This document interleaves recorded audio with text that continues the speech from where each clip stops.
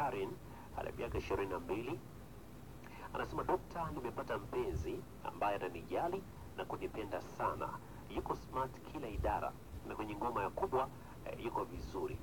Lakini dokta, shida ni moja, yani ni mkimya sana mpaka amepitiliza. Then hapendi hata kuchati chati.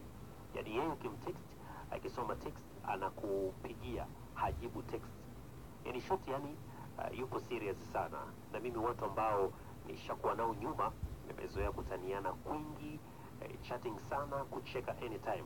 Lakini huyu mkishazungumza vitu vya msingi basi anakuwa kimya sana. Dokta, mimi sijazoea hivyo.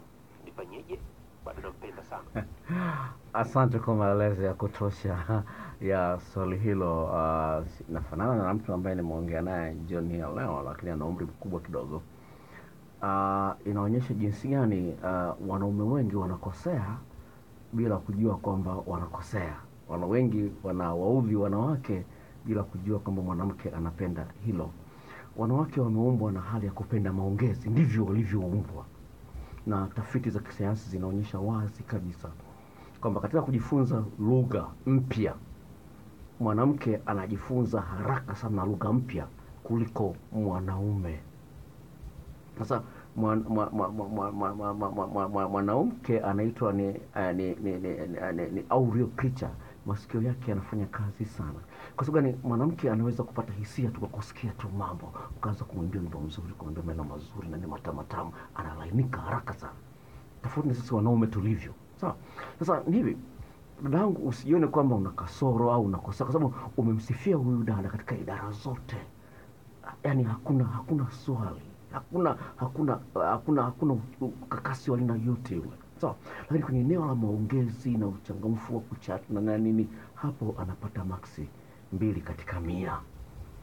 Ni jambo ambalo linakukera, linakuboa, na ni jambo ambalo linapaswa lirekebishwe. Na bila shaka umeshawahi kumwambia, sijamwambia, siwezi nikafahamu hilo. Lakini nataka kukuambia ni hivi.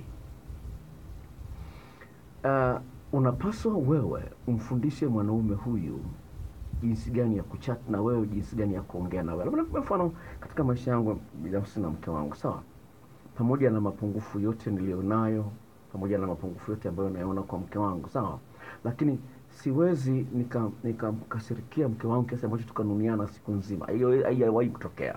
Lakini cha msingi ambacho nazungumza ni kwamba makosa ambayo mke wangu anayaona kwangu au mimi nao yaona kwake, hii ni sehemu ya safari yangu na mke wangu. Kila mtu ajifunze kuhusu mwingine. Kwa hiyo kama kujifunza kuna kukosea, basi anapokuwa anakosea ni kwamba ni sehemu ya mpenzi wako kujifunza. Sawa? Sasa cha msingi ni kwamba je, upo tayari, ana wepesi wa kuomba radhi, msamaha na kweli kujirekebisha? Hilo ndio jambo la msingi kuangalia, kwa sababu kila mmoja anakosea. Lakini pale ambapo mpenzi wako anapata shida kuomba msamaha, kuomba radhi, hiyo ni dalili mbaya. Lakini katika kesi ya kwako, ambayo sio kwamba ni kosa ambalo mwenzio lazima aombe radhi, ni hali ambayo haiko dhahiri sana kama ni kosa, lakini ni mapungufu ambayo linapaswa lishughulikiwe kikamilifu. Kwa hiyo hujazungumza uhusiano wako na muda gani, lakini napenda kuambia hivi. La kwanza, lazima umfundishe huyu mwanaume kuwa mwongeaji, kwa sababu kuna watu ambao wamekuwa katika familia ambazo yani ile hali ya kuongea haipo.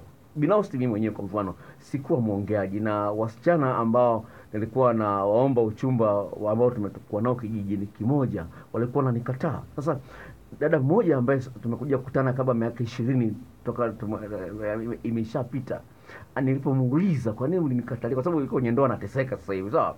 Nilipomuuliza, nilikutana naye Dar es Salaam by accident, sawa. Nilipomuuliza akasema tulikuwa tunakuona unaringa. Sababu nilikuwa nataka kuongea na madem, niko busy tuna vitabu, nikiwa likizo nilikuwa na vitabu, mimi niko busy tuna vitabu nasoma story novel na nini. Kwa hiyo nimekuwa na Kiingereza kizuri sababu nilikuwa nimesoma, napenda sana kusoma novels. Kile kizuri hivi. Lakini nimekuwa ni mwongeaji mkubwa sana sasa hivi. Si kwamba yani sikuwa hivi. Na nakumbuka wakati niko chuoni, rafiki yangu mmoja ni marehemu sasa hivi, anaitwa Maseke, aliniambia wewe poa, wewe kama sponge. Unajua sponge unanyonya maji, sawa. Yaani wewe unanyonya tu, uchangii chochote kile. Unasikiliza tu lakini huongei lolote lile. Sikuwa hivyo. Kwa hiyo sikuwa mwongeaji. Kwa hiyo kuna watu ambao wanasema bwana mimi ndivyo nilivyo. Si kweli kwamba ndivyo nilivyo. Una uwezekano wa kubadilika. Ambao unasikiliza. Kwa cha msingi huyo ni mpenzi wako. Sasa usiwe na haraka ya yeye abadilike au mwongeaje au anachati sana. kikubwa ambacho unapaswa kufanya, yeye anafanyia mambo mengi, umesema katika idara zote yuko fiti.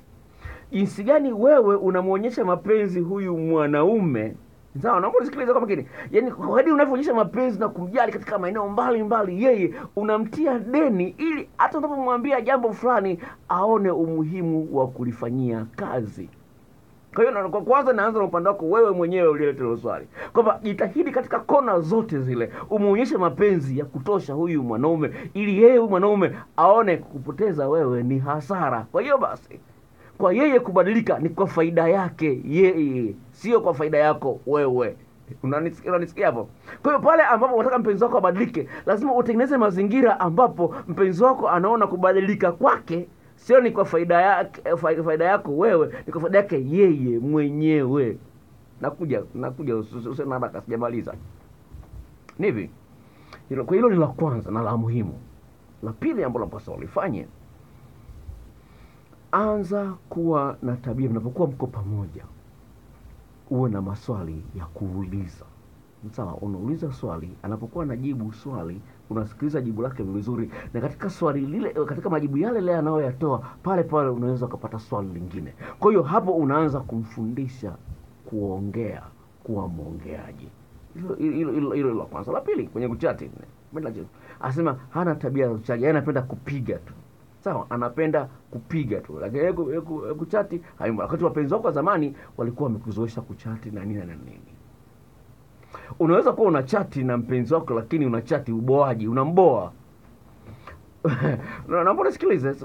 Unajua kuna watu wanapenda kuchati, lakini ukianza kuchati naye anaanza kukuboa. Sawa, unaongea kitu unakuta kwamba yani haongelei kitu kwa kina. Unajua unaweza kuweka hisia kwenye mambo ambayo unaongea. Naomba nazungumza hivi. Naomba nasikiliza. Nimeshawahi, sawa, yaani bila kumwambia mwanamke nakupenda, lakini anakuvulia chupi. Jinsi unavyochati naye tu, sawa? Yaani kabisa.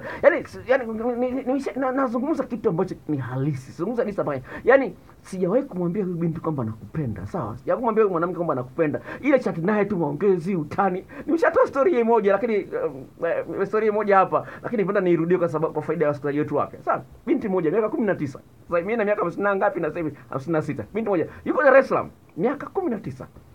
Sasa yeye alinitumia message mimi, yeye anasema kwamba ana dawa za kusaidia uke uliopanuka ubane. Sawa? Alinitumia message, amenisikiza kwenye radio nyingine, sawa? Akaniambia yeye anazo dawa za kusaidia uke ubane. Sawa. Sasa ameshaomba msaada kwa watangazaji wengine huko Dar es Salaam na nini hawajamsaidia. Sasa mimi nikamjibu vizuri tu na nini, nikamwambia nikipata watu wenye matatizo kama hayo nitawapa namba yako. Sawa? Basi tukaanza kuchati, niko namchekesha na nini kwenye kuchati, namchekesha na mtania na nini. Unaweza kaamini? Sasa mimi sikujua kama huyo dada ni binti ni wa Mwanza, sawa? Kumbe ni wa Usagara, hii ya Mwanza hapo, sawa? Usagara hapo, sawa? Kafunga safari kutoka Dar es Salaam ananifuata mimi Mwanza. Kaletea na zawadi ya saa ya mkononi. Sijamwambia tayari yuko tayari kuvua chupi. Tayari ameshalegea kabisa. Lakini sikumvua chupi kwa sababu alikuwa tayari kabisa. Unajua ni wafresh wasikilizaji. Sawa, unajua mimi naweza kumkataa mwanamke kwa style ambayo watu wengine hawezi kuamini kwamba mimi katika umri wa miaka 59 naweza kumkataa binti ya miaka 19. Watu wengine hawezi kuamini. Napenda kumpa story ya kweli. Sasa nikamwambia atupime, akakubali tukapima. Sawa? Sikiliza. Lakini naomba sikiliza, hizi story true. Sasa nikamwambia wewe unajua kunyonya kidole cha mwanaume? Unajua kunyonya? Akasema sijawahi, si. Kama nikamwambia utaniboa waliwa. Basi ilishia hapo. Sasa hivi yuko Arabuni. Sawa, ananitumia kwenye WhatsApp na amepata kazi wa Arabuni. Yuko Arabuni sasa hivi.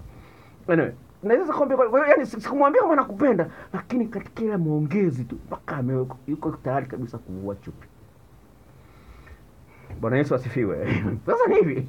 Nataka kuzungumza hivi. Ni kwamba kingine ambacho napenda kuzungumza ni kwamba mwanamke katika chatting, jinsi gani wewe mwenyewe unaweza kuanzisha chatting nzuri ambazo mtu kukujibu kwake anakujibu wewe anaona raha.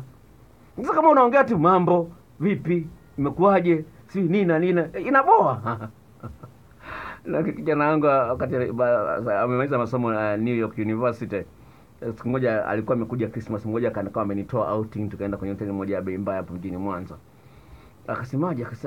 Kuna vitu vile alizungumza kuhusu wasichana wa Kitanzania. Akasema namba moja kwenye uongeaji wao. Yaani unasikia mwanamke anakuambia eti mambo au naambie, yaani ndio amemaliza kuongea. Kingine ambacho kijana wangu alikuwa anazungumza, sema yaani wanawake wa Bongo, yaani anataka umgharamikie kila kitu. Sasa tuna wanawake wa Marekani, yaani umemtoa outing, sawa? Mnakula, mnakunywa na nini. Ukienda kukojoa tu haja ndogo, ukirudi mwanamke ameshalipa bili. Yaani sio anasubiri wewe, anakutegea wewe ndio ulipe. No, yeye mwenyewe anaenda kulipa bili. Isi. Kwa hiyo unaweza kuona jinsi gani. Kwa hiyo cha msingi ni jinsi gani wewe mwenyewe na wewe vile vile unampa sababu ya kuona kuchat na wewe huyu kwa ni kitu kitamu, sio mzigo. Kwa hiyo lazima iwe hivyo. Kinyume na hapo, of course utakuwa unabona. Lakini la mwisho ambalo napenda kulizungumza katika kesi hiyo, sawa? Mara nyingine ukikutana na mpenzi au ni mwanamke au mwanaume, hapendi kuchati, anapenda kupigana simu. Upo uwezekano ana mwanamke mwingine au ana mwanaume mwingine. Hapendi kuacha kumbukumbu ya mazungumzo na mwanamke mwingine au na mwanaume mwingine, kwa sababu ana mwanamke mwingine asije kagundua. Kwa hiyo anatumia njia ya simu, utakuta tu namba ya simu, lakini usikajua wameongelea nini. Lakini message ni ushahidi wa kutosha kwamba huyu mtu na huyu wana mahusiano ya kimapenzi. Kwa hiyo kuna wengine wanakwepa chatting kwa sababu gani? Ana mpenzi mwingine, anaogopa asije akafumaniwa na message. Anaona kazi ya kufuta message, anaona kwake ni kazi. Sasa wengine ni maarufu, akisha chat anafuta hapo. Lakini kuna mwingine kufuta, mimi kwa mfano mimi kufuta message naona ni kazi kubwa. Na nikasema kidogo ujishtukie kwamba lazima nifute message asije akaona. Ndio maana wachipukaji na shangaa, ni kazi kubwa sana kuendesha mchipuko. Maana lazima kila saa unafuta message, ni kazi kubwa. Hiyo mimi kwa binafsi naona ni kazi ngumu. Kwa hiyo cha msingi dada, ni hayo swali lako nimelijibu kwa kiasi cha kutosha.